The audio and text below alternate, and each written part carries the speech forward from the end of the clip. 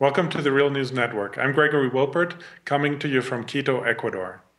Mexico has made much headlines recently. However, in a recent major article for Foreign Policy magazine, John Ackerman makes a strong argument for why Mexico is not a functioning democracy. In the article, he highlights political violence, corruption, and lack of political freedoms in that country, as well as points out the Obama administration's failure to address these problems in its relationship with Mexico. To talk to us about these issues, we're lucky to have John Ackerman with us today, who is joining us from Mexico City. John is a professor at the Institute for Legal Research at the National Autonomous University of Mexico, editor-in-chief of the Mexican Law Review, and columnist for Proceso magazine and La Jornada newspaper. Thanks for joining us, John. Thank you, Greg. Pleasure, as always, to speak with Real News, with you in particular. Thanks. Well, let's begin with the ways in which most of the media seem to be overlooking the deep problems in Mexican politics and society today. One of the few issues that seemed to pierce this ignorance recently was the disappearance of 43 students in Ayotzinapa, Mexico, almost exactly 18 months ago. But it seems like this was just the tip of an iceberg. Can you tell us more about what is happening in Mexico with regards to these types of disappearances and political violence? Yes, well, indeed. The case of the 43 students, these are student activists who were taken and forcefully disappeared from the state of Guerrero a year and a half ago, put this on the international scene, the question of not just violence and chaos, because everybody knows that we have a failed drug war, we have violence, we have corruption, that there are serious problems in Mexico, but that this also has political undertones or overtones, if you want to say it more correctly. Because one of the things about these 43 students is they were student activists who were protesting against neoliberal policies, and they were forcefully disappeared, not by another drug gang, but by agents of the state, half a kilometer from two enormous military bases. And the suspicion is that, and not a suspicion, but the investigations which have been happening over the last year and a half is that the military is actually directly complicit with this, which would not be a surprise because those military bases are there in Iguala, Guerrero, precisely since the 1970s of Mexico's dirty war. So we have a historical continuity here. So that broke sort of the bubble of the idea of Enrique Peña Nieto as somehow a modernizer. But still, international public opinion and international politicians continue to treat with Enrique Peña Nieto and the federal government as if this was a normally functioning democracy. Enrique Peña Nieto is received with his arms open in international forums, from Paris to Washington to China, when we should be much more clear about what is actually happening on the ground. People imagine that somehow the problems are just in society, narco trafficking, or just at the local level, corrupt local mayors.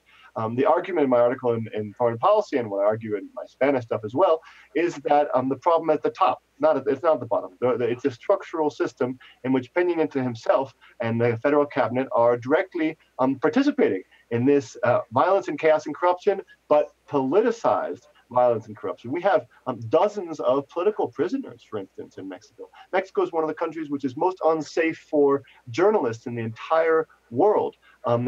Municipal mayors and politicians throughout the country are assassinated on a regular basis. This is not a functioning democracy. It's just a political system which from top to bottom is corrupted and needs some serious renovation from down up. Just to give us an idea of the scope of this problem, can you give us some numbers? I mean, we often hear about the numbers of people who were killed in the drug war in Ciudad Juarez and so on. But what about this political violence? What are the estimates for those kinds of numbers? There are dozens of political prisoners. There are different ways of counting this up, but there are over 100 in the country. There are particular cases which stand out. So, for instance, people look at Venezuela, and since supposedly Venezuela is that's a supposed authoritarian country because they don't like the United States, there's lots of emphasis, for instance, on this guy Leopoldo Lopez. Well, here in Mexico, we have a much more extreme case of Nestora Salgado, who is an indigenous leader from the state of Guerrero as well, Lulilala. She's actually a U.S. citizen. She spent 20, 25 years or so in Seattle, Washington, working there, came back to her town and organized a community police force based on laws which recognize the rights of indigenous communities to organize themselves for self-defense. And once she started to use these police forces, for instance, to go beyond just petty crime, but actually investigate government corruption and narco politics, that's when the state institutions went into action and put her into jail. We just had a very important court case just yesterday, which has ordered her case to be redone, and she might actually get out of jail in the next couple of days. This could actually be the result of pressure that many of us have exercised internationally. But she's just one case. There are dozens, for instance, of people from the state of Michoacan. One important leader is very similar to Nestor Salgado, Jose Manuel Mireles, also organized his community for self-defense. The problem here is that both the military and the police forces and the narcos are against the people. They're fighting against each other. And another of them are protecting the peace, so the people have to organize themselves to defend themselves. Once again, when those forces start to investigate and attack government corruption, that's when they are thrown into jail. In the state of Puebla, which is just south of Mexico City, we have documented about 112 cases of different people defending their land, environmental activists, journalists, youth, students, who are arbitrarily thrown into jail over the last 2 years of the most recent governor. Since December 1st, 2002, I mean, this really started on December 1st, 2002, when Enrique Peña Nieto came into power, when the old guard pre-authoritarian party came into power. Since then, in almost every single protest, especially when students are out in the streets, arbitrary arrests, arbitrary jailing, and even political assassinations are the order of the day. So if this happened in, once again, Venezuela or Cuba or Russia, this is immediately front page news. But in Mexico, since we're supposedly a democracy with a president who's very pro-American and liberal, all of this is sort of put under the rug. Biden was here yesterday, and he gave an interview to a newspaper which suggested some of these things. But basically, he backslapped on Peña Nieto. The same happened even with the Pope. The Pope was here last week. The great progressive Pope spoke a good game, but refused to directly question and point the figure at the Mexican government actually being complicit with this violence and this authoritarianism. Everybody just blames it on the narcos, blames it on local politicians, when this is a structural national problem. Yes, that leads me actually to the next question, which is, how is this all organized? I mean, you're saying that this is not just local, but this is organized on a national level. But who exactly is behind this? I mean, you mentioned the PRI, but who are they connected to, and what is kind of the organizational structure, if one can talk about that, behind this kind of violence? Yeah, that's a great question. I don't know how much time we have, but the people who make up the federal government today, Enrique Peña Nieto himself and his closest team within the executive, are all ex-governors of states which to this day have not undergone any kind of, let alone democratization, not even alternation in power. In the state of Mexico, that's what one of the states is called, which Enrique Peña Nieto was ex-governor and also one of his leading members of his cabinet, has been ruled by the same party, the party of the institutional revolution, the PRI, for 87 years. His other important people in his cabinet, Osorio Chong, joint venture from the state of Mexico, Murillo Karam, who's no longer there, but he was the guy who bots the whole investigation of the 43 students. All these guys are ex-governors of states which have been controlled by the same party for 86 years. These are people who have no experience or respect or understanding of democratic politics or plural competition or transparency or accountability. These are words that they don't even understand. So what they have done is, and at the local level, at the state level, so I mean, there is a problem at the state level, but what we have are these informal networks of corruption between businessmen, between the narco traffickers themselves and the government institutions, which has now, these same networks have now taken over the federal government. We weren't in a good situation beforehand either with Calderon or with Fox, but now we've sort of the depths of the informal mafia-style politics, which what used to be particular characteristic of the local state level, is now has been nationalized, has been federalized. And when you put that together with the neoliberal assault and the privatization of everything, right?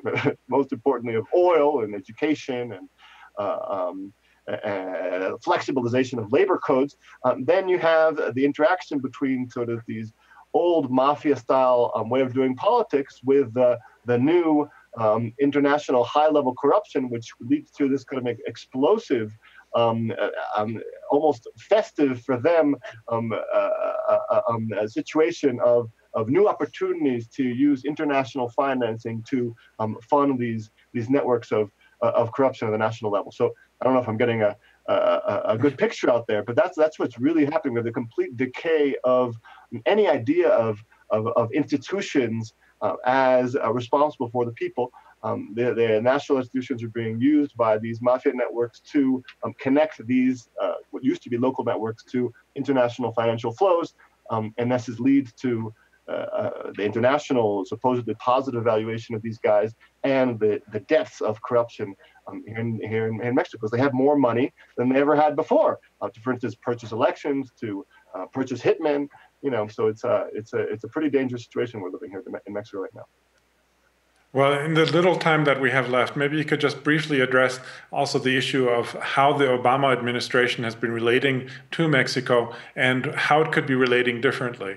I mean, very briefly. Yes, sure, of course. It's a big question. I mean, read the article in Foreign Affairs, and we can have another interview. I could tell but the big thing is that Obama has totally failed to actually innovate in bilateral relationships. He promised from his very first campaign in 2008 that he was going to have a more open relationship with Mexico, particularly involving civil society, social movements. So this was not just going to be relationships between elites, political and economic elites, but between the peoples of America, of the United States and Mexico, as it should be, because there are almost 30 million Mexicans in the United States, many Americans in Mexico. This is natural. But Obama has failed. He and Hillary Clinton have just left this at the level of elite politics. When they come to Mexico, they just deal with the oligarchs, with the same old corrupt politicians as always. Biden was just here yesterday. It was a case in point of what's wrong with this relationship. The hope was that someone like Bernie Sanders, if he ever gets to the White House, that we'd be able to actually innovate and create a more sort of grassroots bilateral relationship. But what we've been seeing so far is a real disappointment for anybody who would expect the United States to defend human rights or honesty in government. It's just been complete pragmatism, national security, oil, and patting on the back the corrupt, repressive leaders we have here in Mexico.